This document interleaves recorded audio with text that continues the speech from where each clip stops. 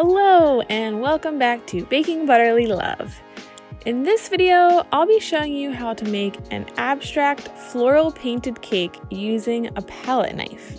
Now, I do have quite a few other videos about painting with buttercream or painting on buttercream, but it's been a while since I've done a floral painted cake and they're really popular, so I thought it might be a good idea to give you a little more detail on how exactly to use a palette knife.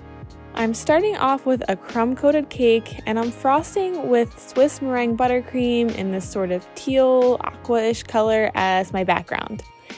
You definitely don't need this to be perfect since you are going to be painting over it, but I do like to get a nice smooth coat and try to get those sharp edges because I think it looks really nice contrasting against those rough edges of the abstract painted flowers. Once I finish the base coat of frosting, I usually do like to chill my cakes and get that frosting firm. But I've had a few people ask me about working in hot climates and people struggling with condensation on their cake. So if you're going to use meringue buttercream and you're working in a hot or humid environment, I would chill just the crumb-coated cake, but not the outer layer of frosting. And hopefully that should help you avoid the condensation so your cake isn't so cold and then you're pulling it out into a humid environment. But you'll just have to be a little bit more careful about how you press the palette knife into the cake. You want to do it really gently so that you don't mess up that base layer of frosting.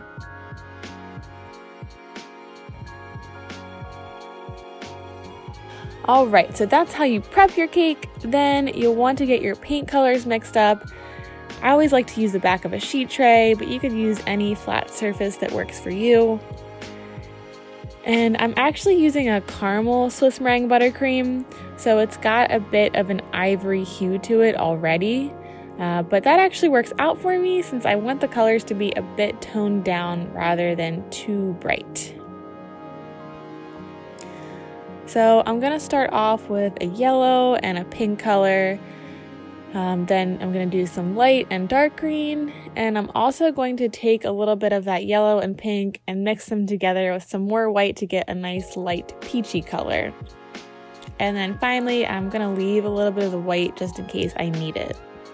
So these colors are kind of just our starting point, but I'm going to end up blending them a bit as I go.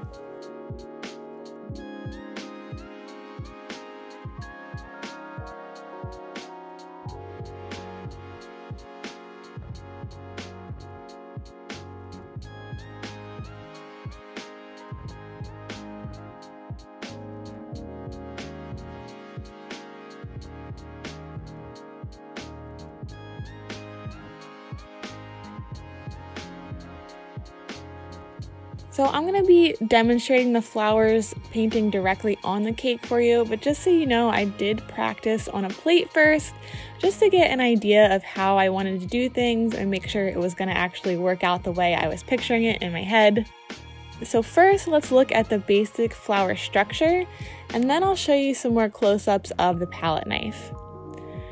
So what I'm doing are really abstract flowers. I'm calling them roses, but I know that might be stretching it a bit.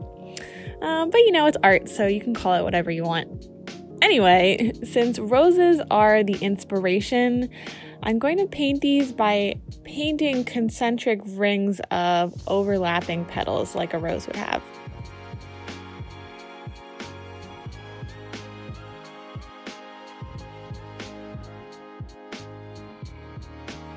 So I'm starting from the outside of the flower and painting those largest background petals first.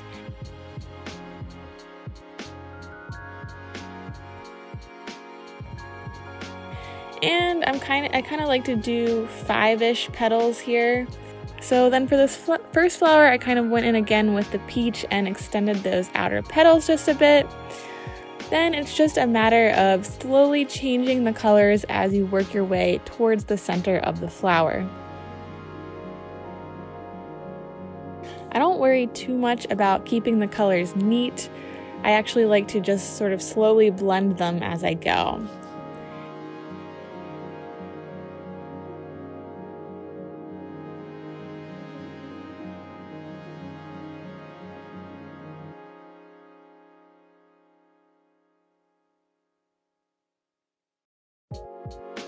And once you get towards the center, it's not as easy to paint the petals in a ring. So I actually just kind of start overlapping them all in the same direction until I'm happy with how it looks. Then after you get the bulk of the flower done, you can go back in with contrasting colors and add highlights and shadows, just a little bit of extra color to give the flower a bit more visual interest. Now for the second flower, I decided I'd rather start using the peach color as a background, and also I wanted to try to make the edges of the petals a bit taller, like stick out a little bit more from the cake. So that's kind of the beauty of this painting style. You can really develop the look as you go along. I know the last few flowers I did on this cake were a lot more blended and textured than the first two, but since they're all within the same color palette, they still ended up looking cohesive. Alright, so now that you have an idea of the basic flower structure, let's look more closely at using the palette knife. And also, I just want to say I'm definitely not an expert in this. There's probably tons of other ways to use palette knives, and I only actually have this one little palette knife that I got from my local craft store. But this is just how I've learned to use it, so hopefully you might pick up a few tips. So first, I like to smooth out a little patch of buttercream that's an even thickness.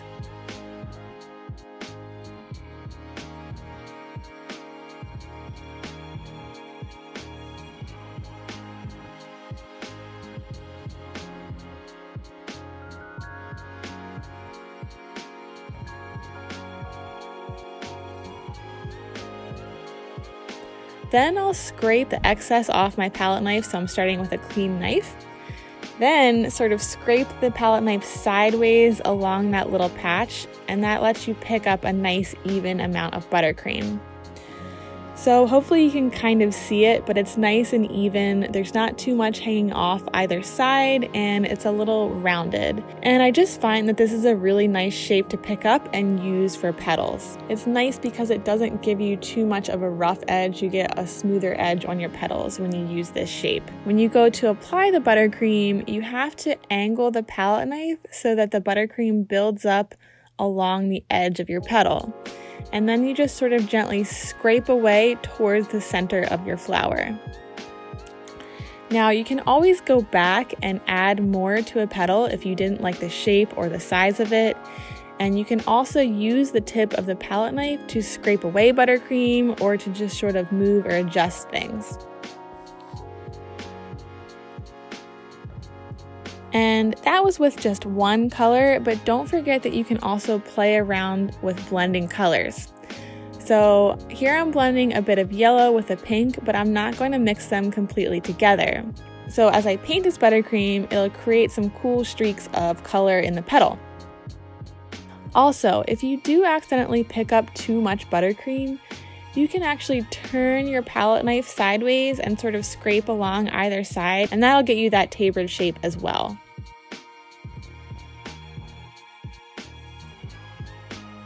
And there you go, you can see there's just a super subtle streak of color in that petal. So what I was going for was to kind of bridge between the outer pink petals and the inner yellow petals with this blended color.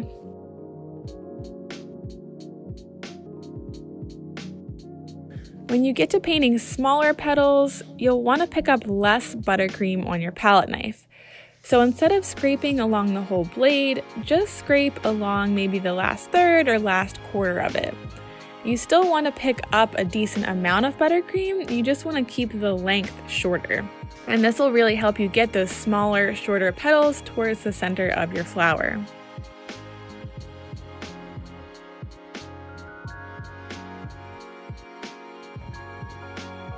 And a similar idea applies if you want to add highlights.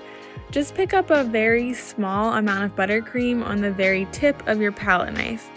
Then, instead of pressing the whole thing down like you would for the petals, you can sort of gently scrape the tip of the palette knife along the petals where you want to add a bit of contrast.